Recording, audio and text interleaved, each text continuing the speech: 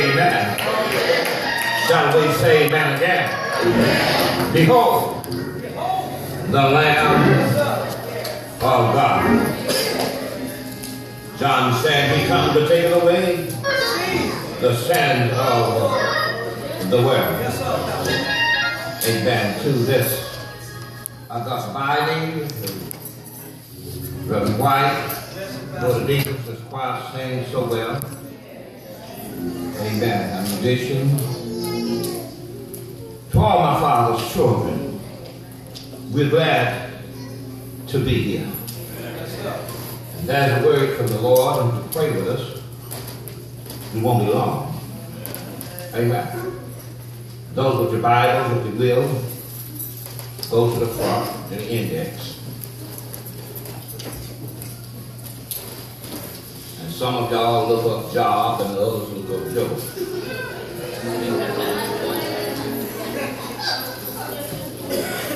Any way you can find it, it's on the same page. Talk to me somebody. While you're looking, I had a brother. Brother Young was his name. Why Bill Young? Middle-aged. No, he's about in his 50s. Brother, won him to Christ. He was on fire for the Lord. And he'd gone through some things physically. Come to church one morning, he says, Reverend, I was reading in that book called Job. He says, I went through some of the same things he went through. I said, what are you talking about? I said, that's all right, leave him alone. Yeah, he was reading Job. It's okay. Amen. Chapter 1, verse 7. King James translation reads, And the Lord said unto Satan, Whence cometh thou? Then Satan answered the Lord and said, From going to and forth in the earth, and from walking up and down in it. The A clause of verse 7, Whence cometh thou? Amen. Whence cometh thou? Amen. This text is from one of the oldest books in the Bible, the book of Job. Yes, sir. And it records a date. It says verse 6. And we must understand a day. One writer says, a day in the sight of the Lord is but 1,000 years. Yes, sir. What a day. A millennium. Another says a day is in the life cycle of a man. The day is measured between the time you're born and the time you die. That's your day. A day could be in the period of a decade where things are going well, and you refer to them back in the day. So we can't really nail down day until we get it in context. Y'all help me a little bit. For this word says there was a day when the sons of God came to present themselves before the Lord. Yes. This says a whole lot to me about that day. It says that the sons of God came together more than one day. But they was talking about this one specific day when somebody else showed up. Yeah. I said he was talking about this one specific day when somebody else showed up. And the reason I know somebody else showed up, it says, and Satan. Yes, sir. And Satan came also among them. Yes, sir. Now, it also says that Satan is not among the sons of God. That he's not one of them. But he's in the presence. That's right. Amen. That says something, young folk. That's right. You may be in the wrong company. Amen. If you're in the presence of something that's not right. Amen. Amen. I say if your friend is the bully at Clark, Callaway, Blunt, Viger, LaFleur, if your friend is the bully, you're in the wrong company. Amen. Amen. It wasn't a constant thing that Satan showed up. The book says this day. Amen. Amen. And the Lord said to Satan, before you handle your business, Mama, Papa, make sure your house is in order. Yes, sir. Amen. Amen. Make sure the ones who need to hear is there to hear. And make sure those that don't need to hear don't hear your business. Right. Tell your neighbors, a neighbor, don't get nobody no stick.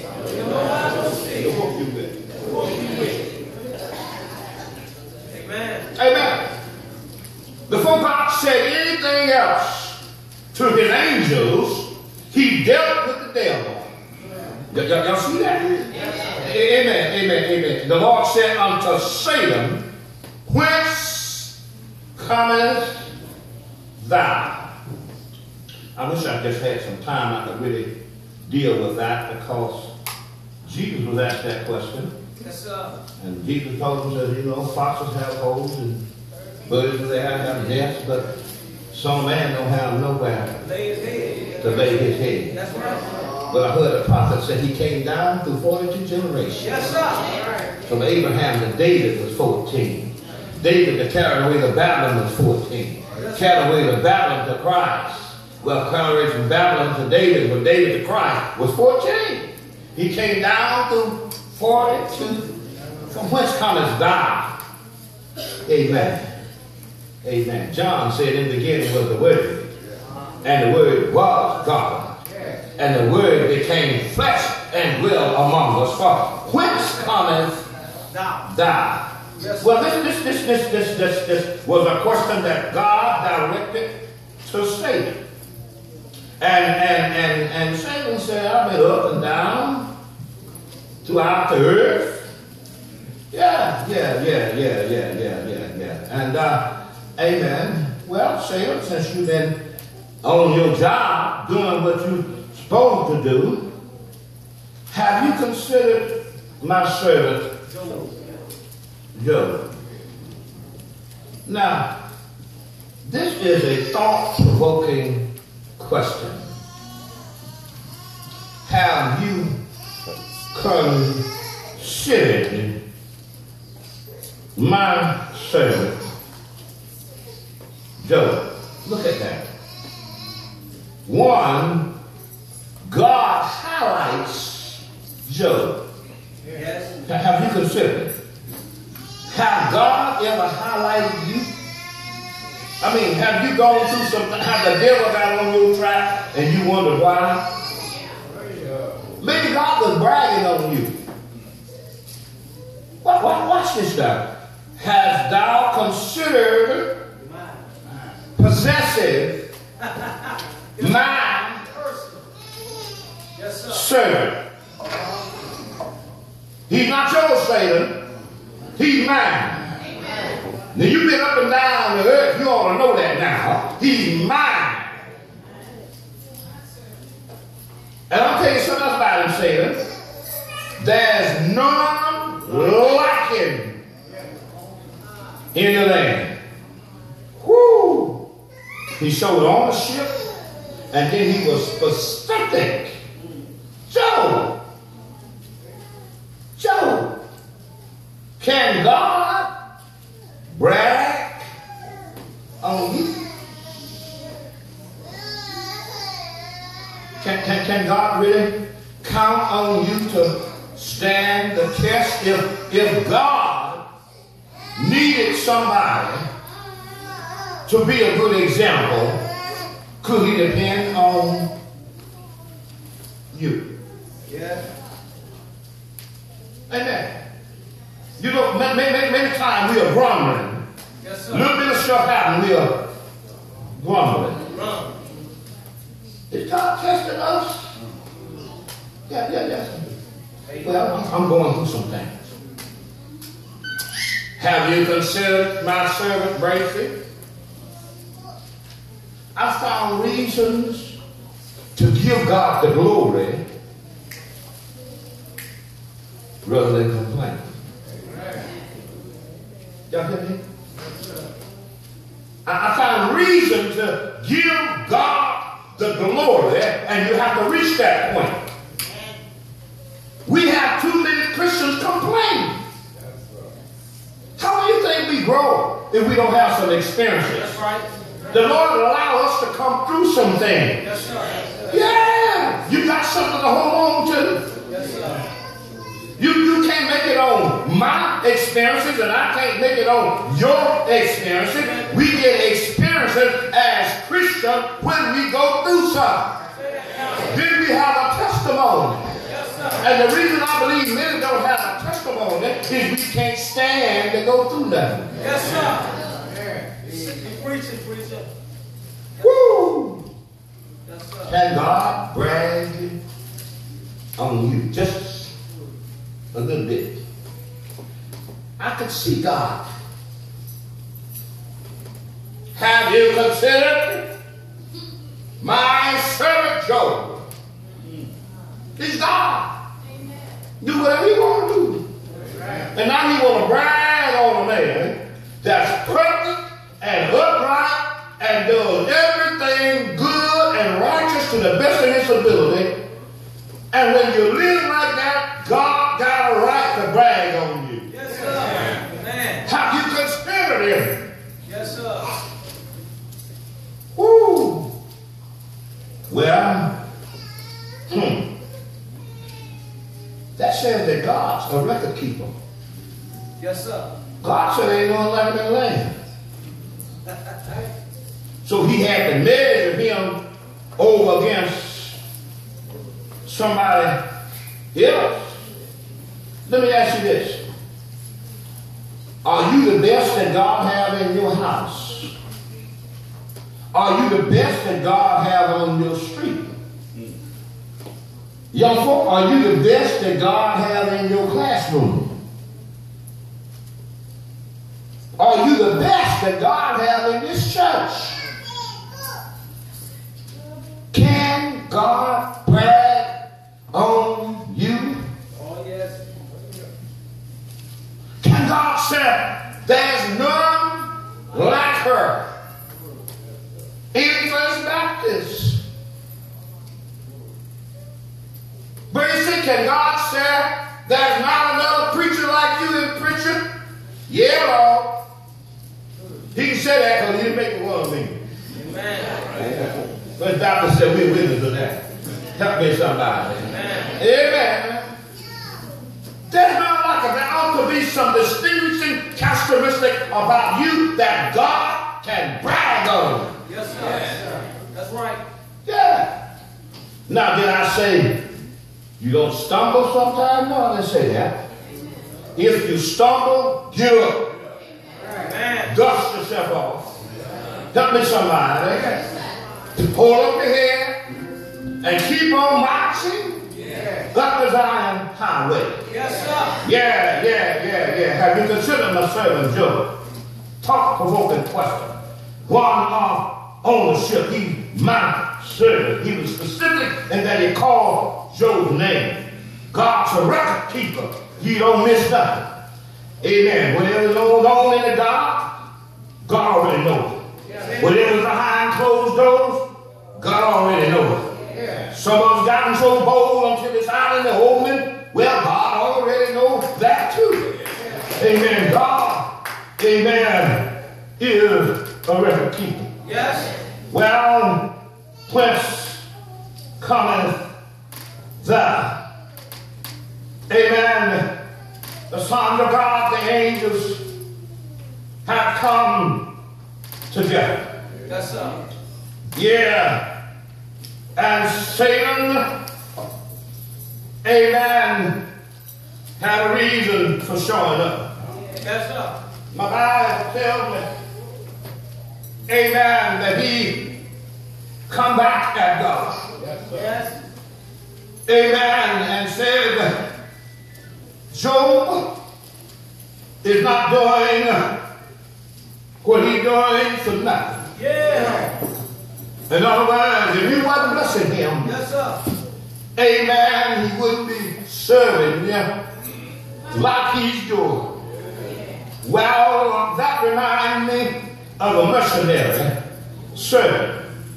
There are some soldiers, amen, you pay to go to war. Yeah. They don't care about you or the other. Yes, sir. Say that. Amen. They will hire out to the highest bidder. Yes, sir. I wish you had a plain church now. Yeah. Amen. So Satan, amen, threw it back at God. Amen. And if Job was a mercenary, well, he's not doing it for nothing. Yes, sir. Yeah. If you would just give me permission, amen, to try, I'll make it cuss you, amen, to your face. Well, God had some confidence in Job.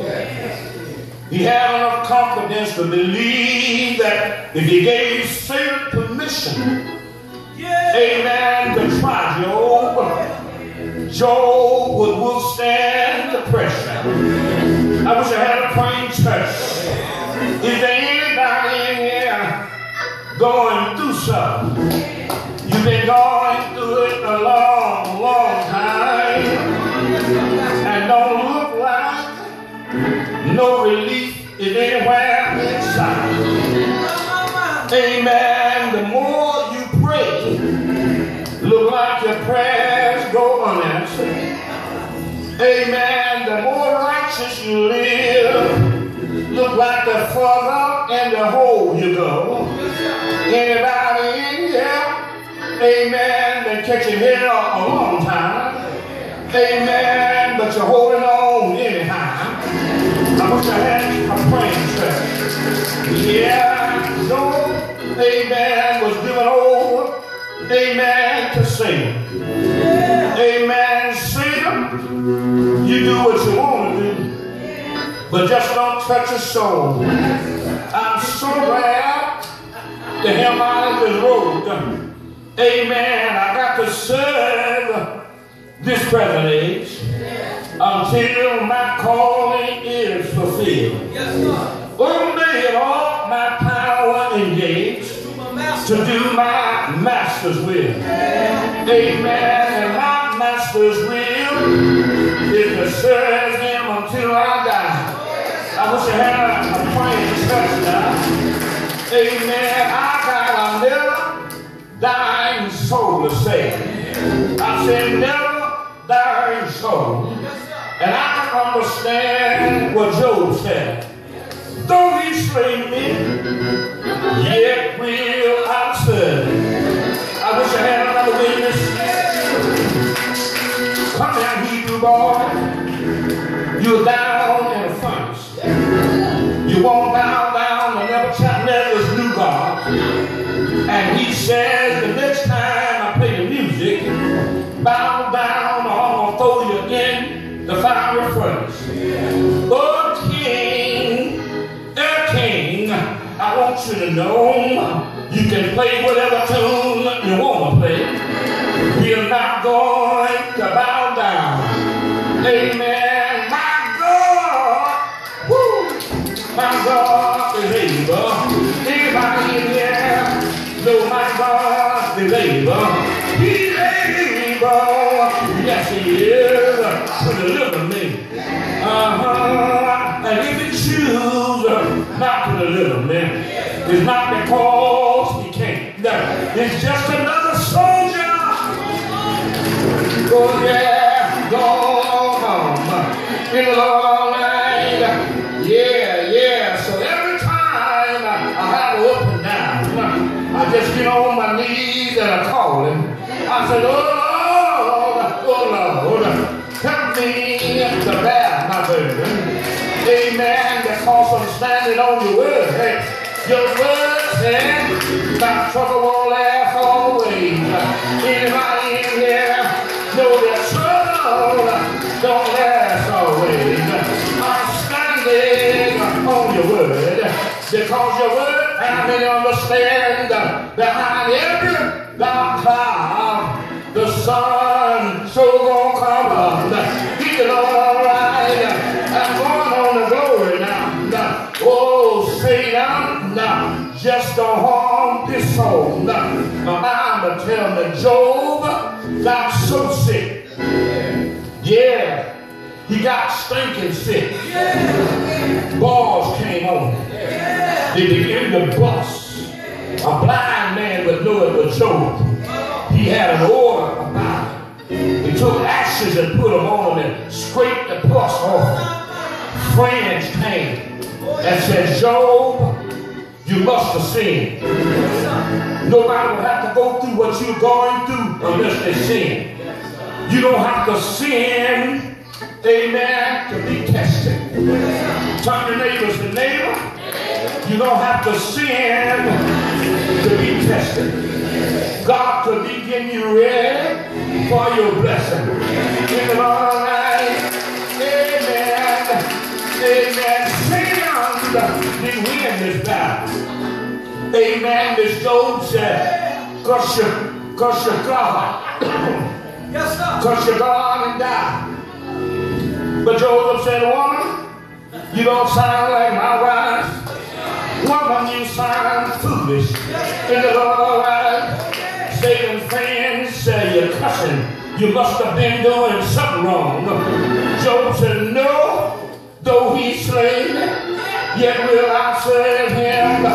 Amen. If you hold on a little while longer, hold on a little while longer. My Bible said, amen, Job come to get well. And the Lord blessed him with more than he had before. Amen. Job stood the test of time. Job set a record for us. I don't think there's anybody in here suffered as much as Job. We have some children that's having to deal with the bullying on campus. Somebody in here dealt with bullying. Somebody been bullied, and somebody has been bullied. Amen. Our children have some serious problems, and we need to help them to endure them, help them to overcome that problem. Amen. Somebody's been abused. Amen. Trouble won't last always, but God give you some sense. Hear me clear. Amen. Hear me clear. Don't misquote me. If you ain't got enough sense to duck, you need to be hit side of the head. If you ain't got enough sense to get out of that environment, the Bible says you reap what you sow.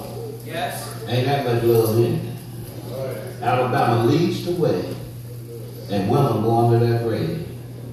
From crazy husband and boyfriend, they'll love them to death, graveyard tell you. You don't have to be abused.